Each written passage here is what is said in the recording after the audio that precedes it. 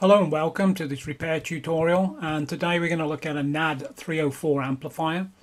So in terms of general specifications, the amplifier provides RMS output of 35 watts into 8 ohms, and what you have from the front fascia is a push button, so you can select a secondary set of speakers.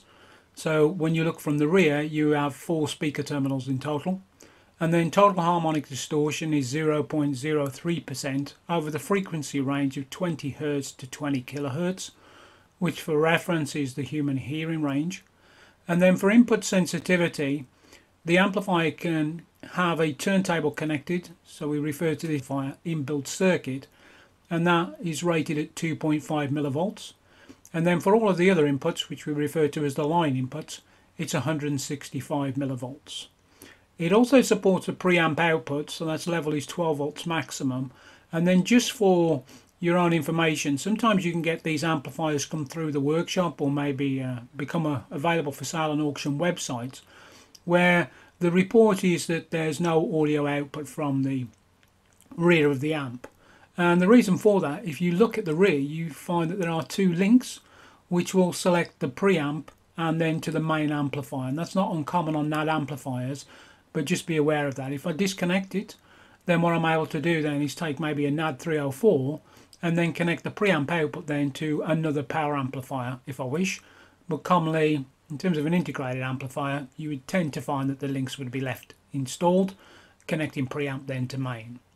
And then for the headphones, this is a 1/4" jack, and this would normally be into a 6 ohms at 10 volts. And then you also see on this amplifier something which is called soft clipping.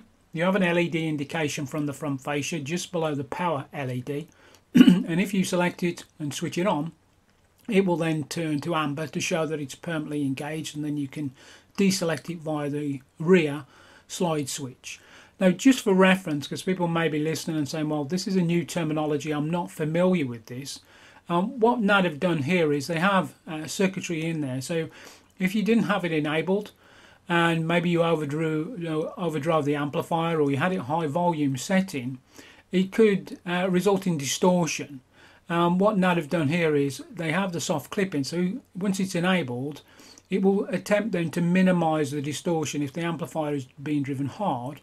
Or sometimes you may be playing some music through there, and there's a part of the music which is much louder than the main track, and again the soft clipping would take care of that. And then in terms of dimensions, it's 108 millimeters high by 420 millimeters wide, with a depth overall of 320 millimeters. And then input weight is 6.4 kilograms. Now for myself, I've seen a lot of these amplifiers come through the workshop over time, and I do like the amplifier. I think it's a nice build quality. And also as well, what it doesn't appear to suffer with is the plague of the C series, where you have these JH electrolytic capacitors which always dry up over time and cause no end of issues. For this amplifier, different branded capacitors are installed, and really once the amplifier, it does deliver good performance, but there is one issue which you will tend to see, and that's the fault that I'm going to describe here.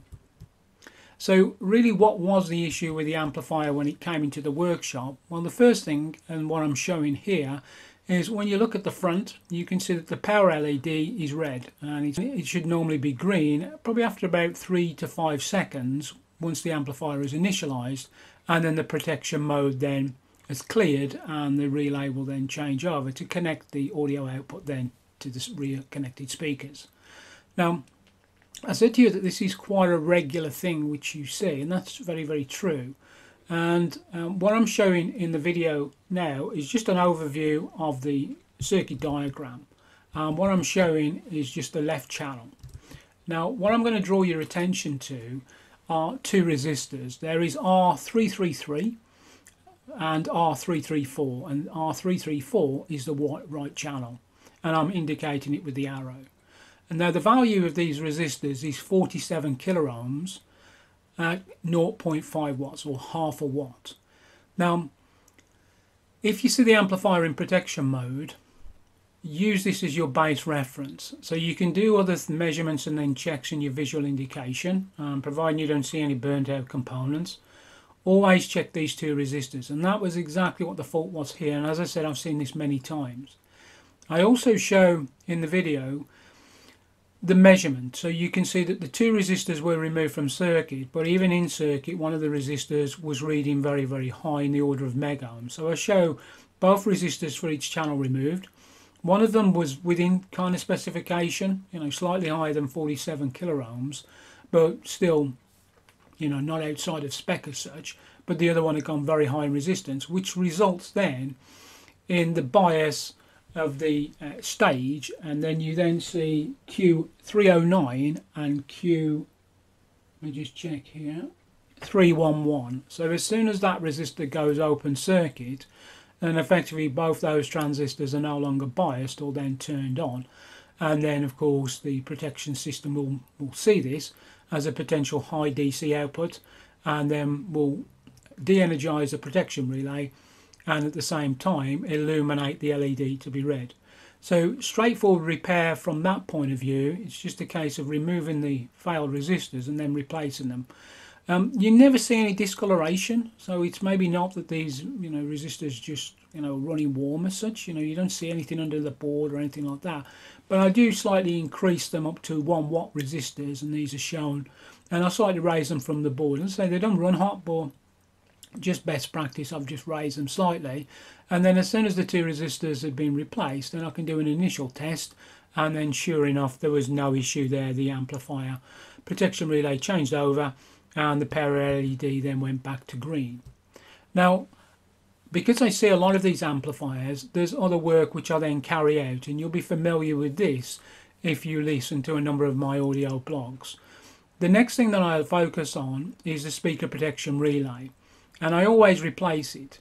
What I've done in this video is I'm not only showing you the failed resistors, but I'm also showing you the speaker protection relay with the top cover off, and then what I've done is I've just bent back the mechanical or the contacts when the armature operates, or the solenoid operates within the relay, and then you have the mechanical changeover between the switching contact, which we call the common, and then the normally open contact. You can see that there's pitting and also oxidization on the switch contact.